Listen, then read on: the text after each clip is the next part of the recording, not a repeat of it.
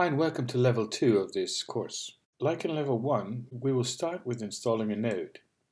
This time it will be a second node in our cluster, so as to change the single node cluster into a two-node cluster.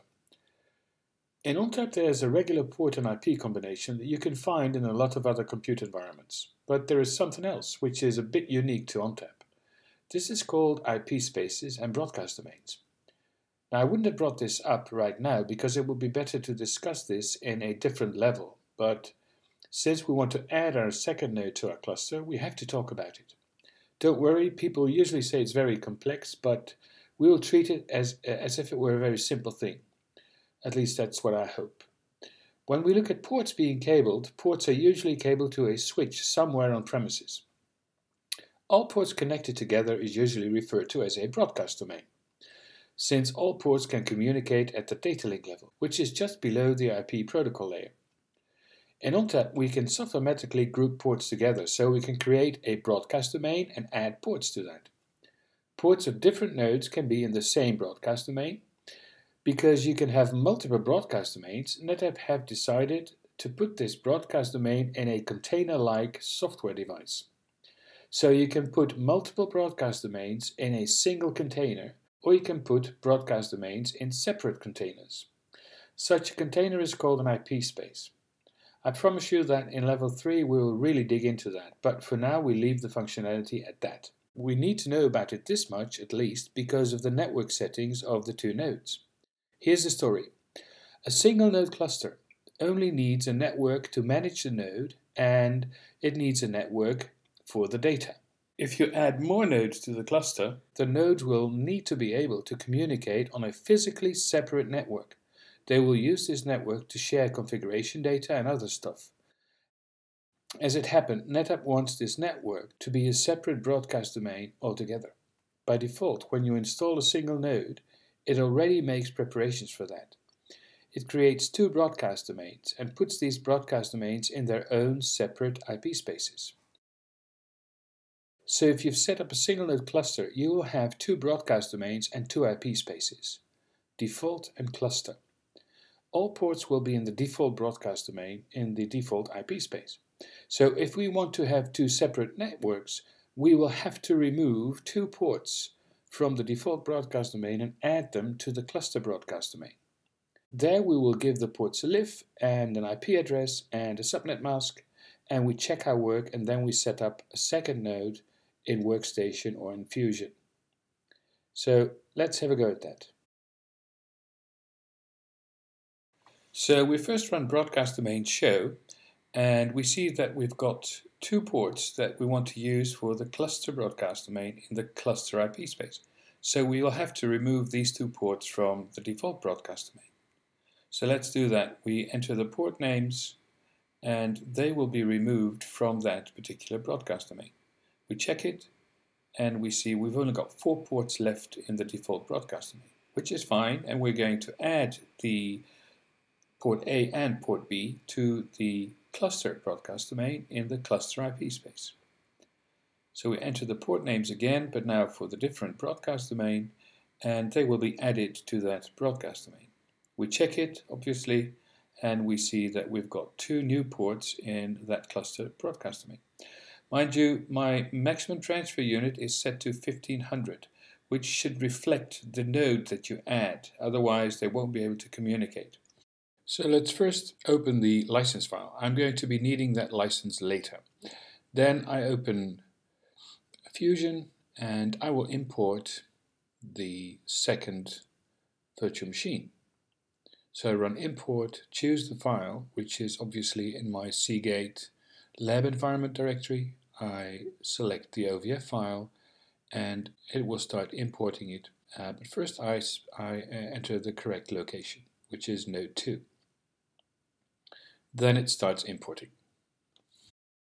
Then of course we have to add 2 more network interfaces and change it to existing data ports. So we're going to change the first one to auto detect. Then of course we do that to the second one as well. And after we've done that, we will add 2 more ports to our second node so that we have 4 data interfaces, 4 data ports. So we add the first port, should be auto detect, and we add the second and last port. So we'll end up with 2 cluster interconnect ports and 4 data ports. Now, before we really boot it, we have to make sure that we know what we're going to do. We have to change the system serial number and the boot arc NVRAM sysid parameters in the loader.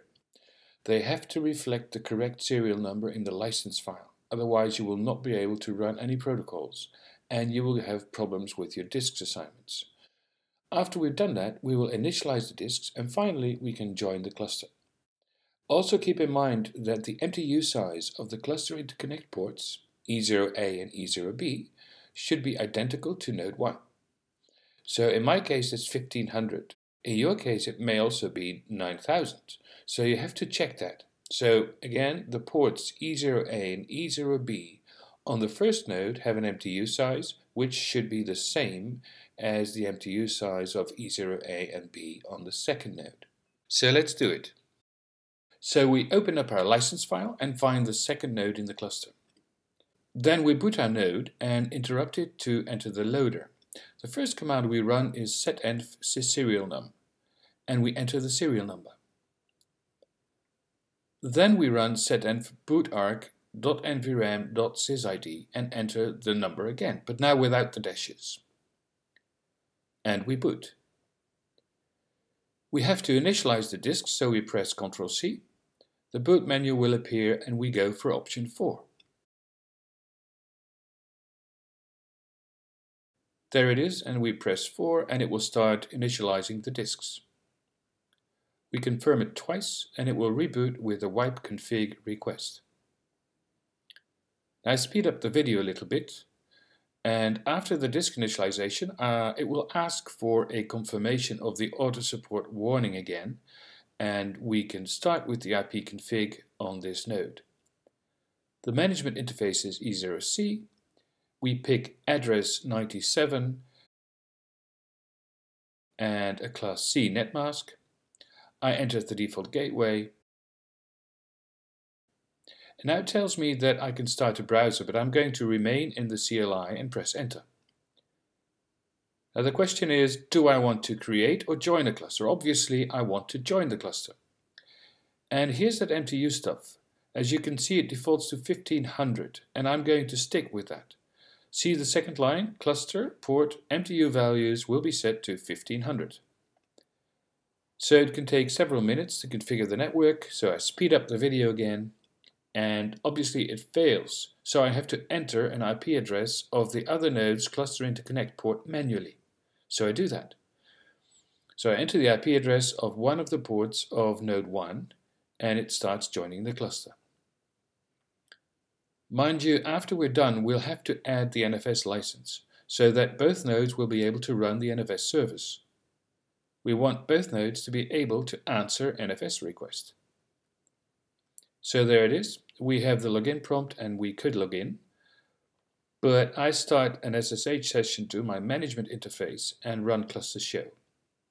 So I see we have a healthy cluster of 2 nodes.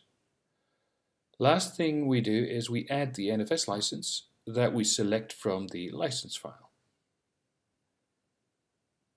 And we're done.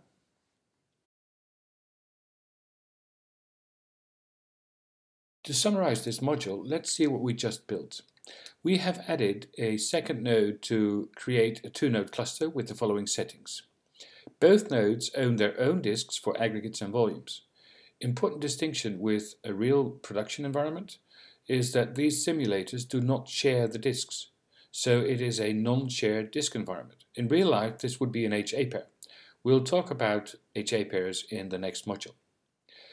We see that our data and management ports are E0C through E0F. These ports are all connected to the same network that is used for management as well as for data. In real life, it would be best practice to split that. We've also created a cluster interconnect network between the 2 nodes. Ports that are used are E0A and E0B on both nodes. Now, if you have any questions, please let me know.